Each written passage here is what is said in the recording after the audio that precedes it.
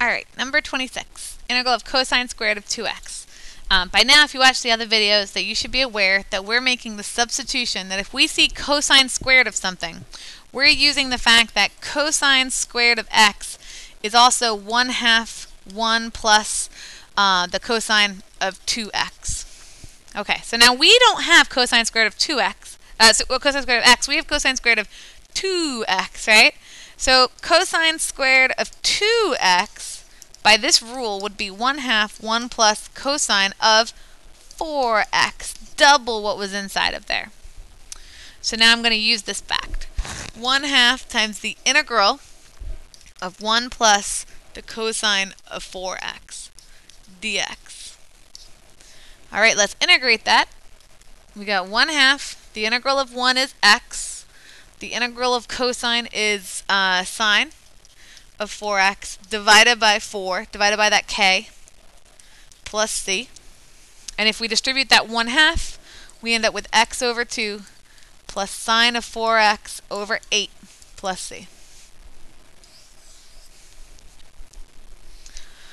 Okay, moving on to 27. When I first looked at this problem, I automatically tried to think about the one right before it, to see if there was a special rule of sine of 2 theta. And there is a special rule for sine of 2 theta, but it actually makes things much more complicated. Just in case you did go that way, let me just remind you that the sine of 2 theta is 2 sine squared of theta cosine squared of theta. However, I would much rather integrate the sine of 2 theta than this whole thing. So don't go there.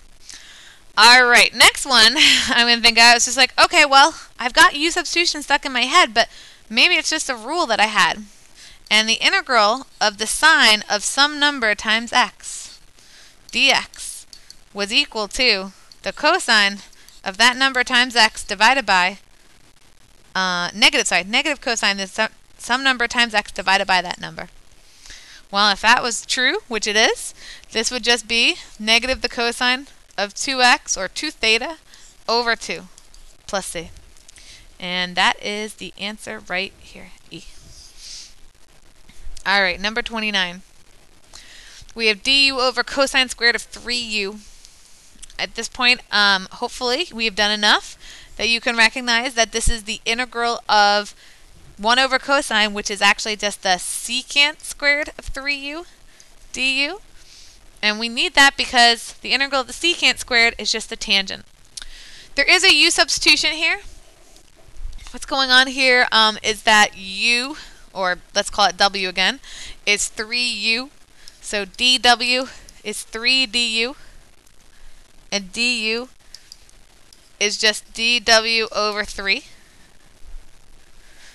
So this really becomes the integral of secant squared of u times dw over 3.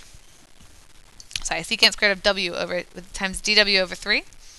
And that just basically becomes 1/3 times the tangent of w plus c, which is 1/3. Tan of w would be the tan of 3u plus c. Let's just look for that one. 1/3 tan of 3u plus c. Option D. All right, guys, good luck studying.